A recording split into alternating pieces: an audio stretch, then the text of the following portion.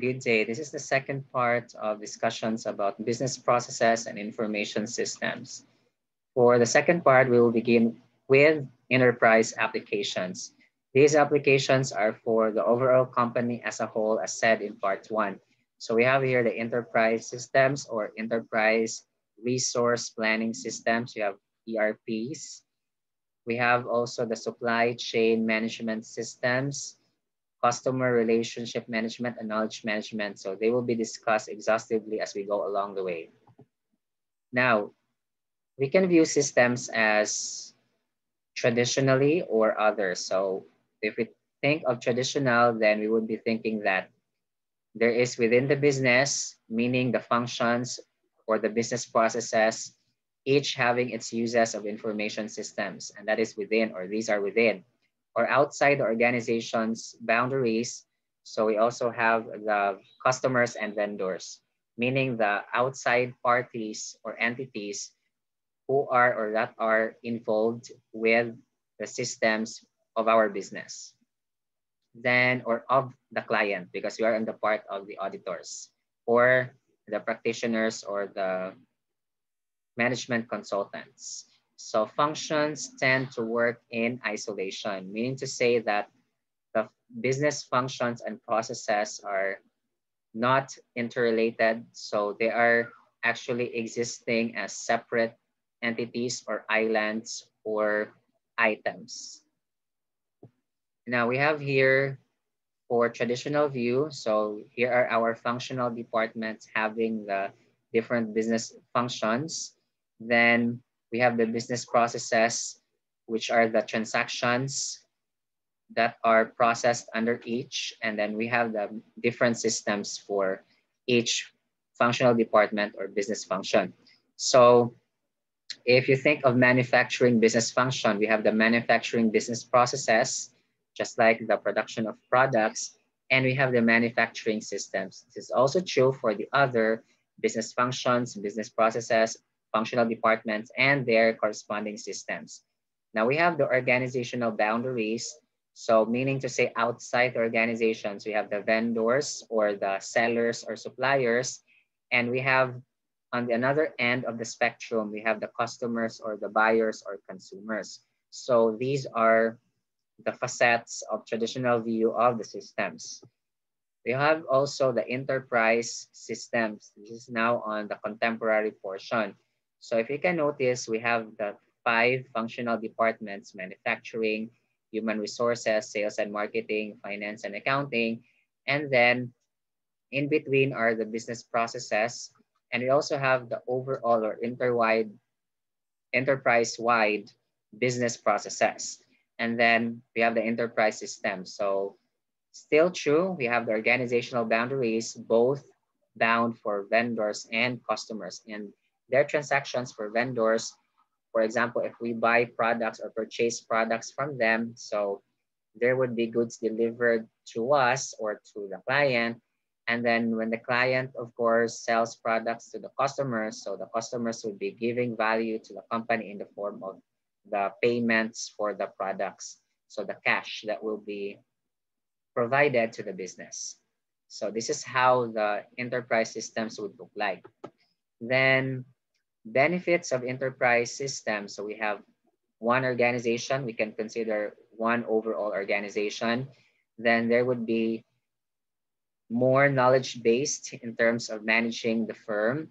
Then in terms of technology, unified. So there is unison in terms of the platform, meaning to say that it will be easier for us to evaluate the processes because one format or template is being used in different branches, for example, or different entities under the same organization. Then business, more efficient in terms of operations, meaning to say we can achieve the objectives with the least amount of resources, and the business processes are customer driven. So meaning to say that the business processes are geared towards satisfaction of the customers. Then challenges though require fundamental changes in the way the business operates. That's true. As opposed to traditional wherein we are viewing each business function or functional department as separate, now interlinked or interconnected with the enterprise systems. In terms of technology, complex for the software, and then we need large, big investments of time, money, and expertise. So in the short term, for sure, we need to shell out more. But if we think of the long run or long-term perspectives, then we'll be getting more benefits. Then centralized organizational coordination and decision making. So in terms of as to who or gives the final decision, then that will be done in the main office or head office, so centralized. But then we all know that in today's contemporary world, so it is the best that the decision making should be shared by not only the top heads, but also with certain middle level and lower level managers. So meaning it's a balance of both centralized and decentralized. So that would be constituting the good management. So that's why it says here that for centralized organizational coordination and decision making, this is not the best way for the firms to operate. Then for SCM, that supply chain management, if we look at the diagram a while ago for enterprise systems, so we have the vendors in which our client would be buying the goods or services from, and or then we also have the customers in which our clients would be selling their particular services. So the overall linkage in buying, making, and moving a product, that's called the supply chain management. So from the vendor to our client to the customer. So this integrates supplier, manufacturer, distributor, and customer logistics time. And this would reduce time consumed in buying the products, producing, and selling, minimizes also the redundant efforts because we will be able to streamline and iron out certain inconsistencies and issues with respect to the delivery of the products and the acquisition of raw materials needed for production. And we can also minimize costs because if we have partners already identified as well as customers, partners especially for our raw materials and all other items needed for the production, so we can minimize chances for the delays and bottlenecks and mishaps in the production. And overall, we can minimize also the cost of keeping our inventories. This would involve network of organizations and business processes. That's very true because we cannot achieve great SCM without the network. So the relationship between entities or among entities. This would help in procurement of raw materials, transformation into intermediate, meaning to say work in progress or goods in process or work in process, and the actual finished products. The limitations. Inefficiencies can waste as much as 25% of companies' operating costs. That's true. But I think it will be minimized as a whole. But anyway, that's the limitation. So still there would be inefficiencies and it would constitute operating costs, 25%.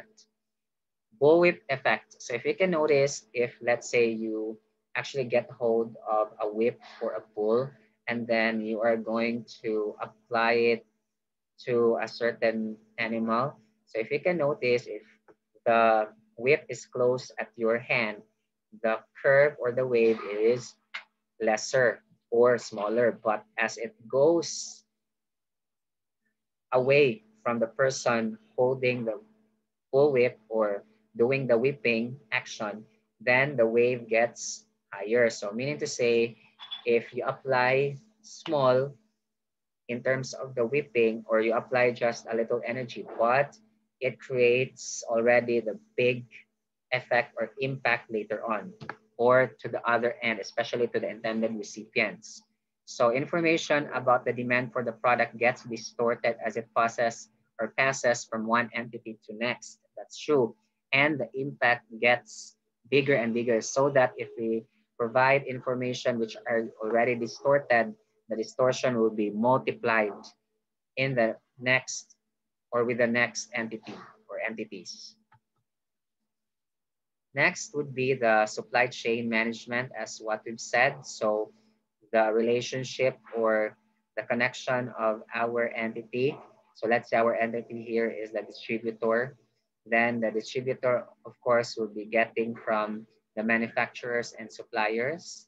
Or we can be also here the manufacturers, which would be realistic. So manufacturers would be getting the raw materials, all other items needed for production. So we have such coming from the suppliers. Then the manufacturers would be producing the products to be distributed to distributors, then the major retail outlets before going to the customers. And these are the relationships of such they're connected in one line. This would constitute the supply chain management. If you can also notice, there are two arrows coming or going from supplier to customer and then customer to supplier. From supplier to customer, we have the capacity, inventory level, delivery schedule, and payment terms, because these are the items which are actually analyzed so that the customers would be able to receive the product. So we would be asking, are these entities prior to customer have the capacity for the inventories needed for the delivery to the customer? Then do they have the inventory levels, the delivery schedules, and if they have, what are the payment terms, especially if on account? On the part of the customer to the supplier, so the suppliers would be concerned about the orders from them, the return request in case of defective products or expired products or products not in good conditions. Then repair and service request, if we now talk about warranties of the products, so what these are, and then also the payments involved. So the customer will be paying to these entities prior to such. So hopefully you get the point of this schedule or diagram. For SCM, this would help in distribution of the finished products to customers. That's very true. So it would minimize also the lead time or the time it takes for the products to be actually delivered to the customers or consumers. This includes reverse logistics. Returned items flow in the reverse direction from the buyer or customer back to the seller or entities prior to such. We have retail outlet to the supplier. So reverse logistics, meaning the reverse of the logistics from our supplier passed on to the customer. So the reverse of that, that's the flow from the customer now back to the supplier and those entities prior, as said a while ago. Then here are the items in how information systems are facilitated in supply chain management. And we make these particular decisions. So we decide when, what to produce, store, and move. Also, rapidly communicate orders. So what are the orders being asked by the customers? Then communicate orders based also on information and the track order status.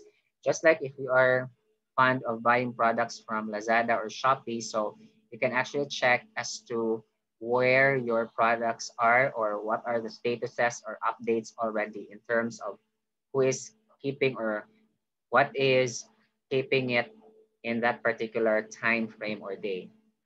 So normally they provide daily updates.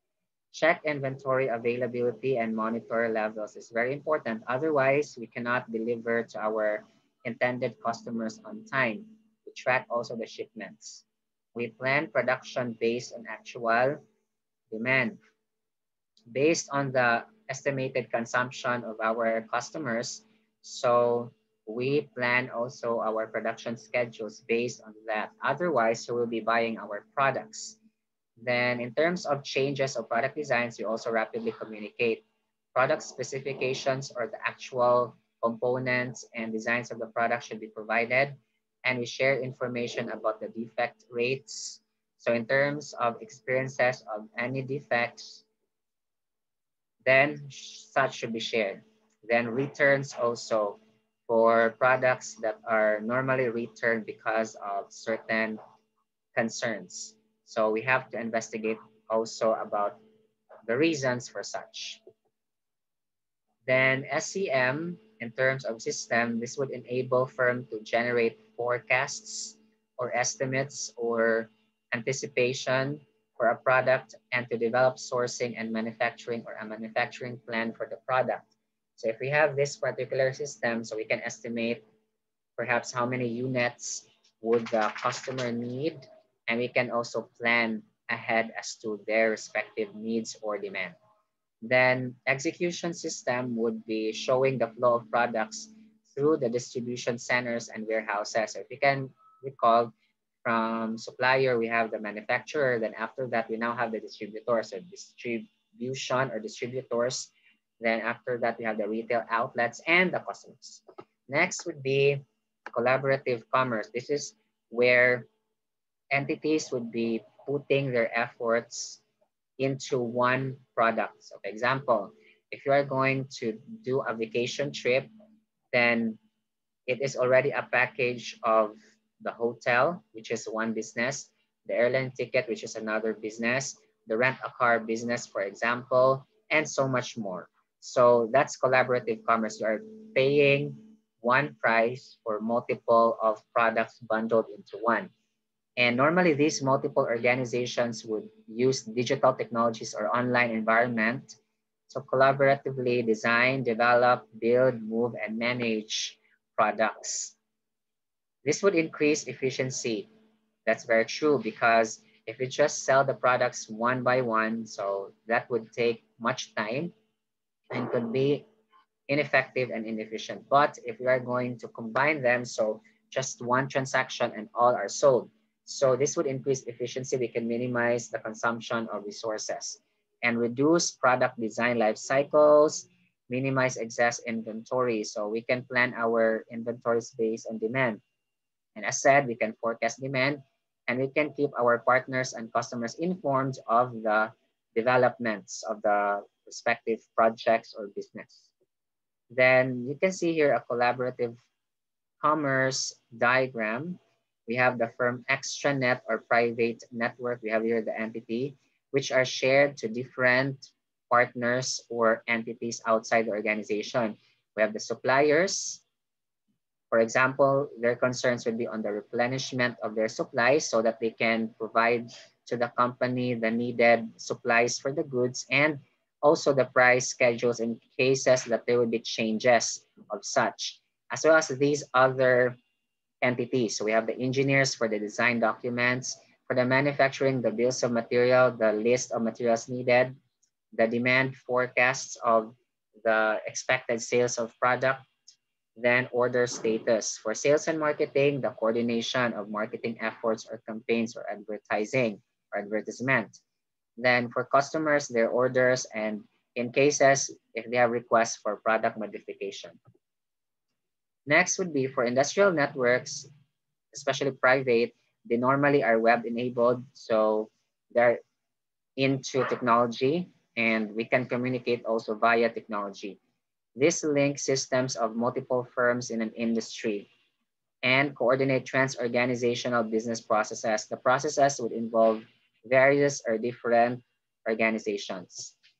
For CRM, this is how we deal our customers, and it's very important also to use technology in this case because we can provide the necessary services like on time, even with a simple messaging like Gmail or online messaging. But of course, if we're now talking about a business, normally they have their own even systems like for Outlook in terms of sending emails and responding to emails. So managers always used by firms to deal with existing and potential new customers. Then again, usage of technology for the business as well as the discipline, which is very important, BNT discipline. Then uses information system to coordinate entire business processes of a firm. Well, for the customers, they're actually at the end of the supply chain management line. So in that case, all are coordinated prior to the giving of the products to the customers, as well as providing to them what they need or what specific items that they have to get, especially the information to answer or cater for their needs.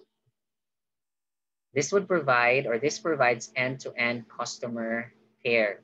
If there is technology that can really spot the need immediately, of course, with certain verification items, because we cannot just like entertain any customer. There should be some sort of identifying or knowing this particular customer. This would provide or provides a new way or view of customer across the company, like one way of identifying and looking that customer. Consolidates customer data from multiple sources and provides analytical tools for answering questions. Even if the customers could be coming from different demographics or profiles, we can analyze them properly with the proper tools and we can answer their concerns or queries immediately. Then this is an example of CRM as being shown in a diagram. So we have sales, marketing, and customer service. These are the three areas concerned in terms of actual sales, and then the campaign efforts, advertisement for the products, and now dealing with the customers. So we can have the unified view, as said, consistent message. So if we are going to provide answers to their concerns, we can answer them consistently, unless if the concerns are very unique or specific. So we can also be changing the way that we deal such things, or somebody will have to answer it differently. Then end to end, so from start to finish, we should assist the customer. And this would ensue long-term customer relationships and would be able to spot or identify now the best customers. All right. So thank you very much for listening. Hope to see you in the next videos. Thank you and God bless us all.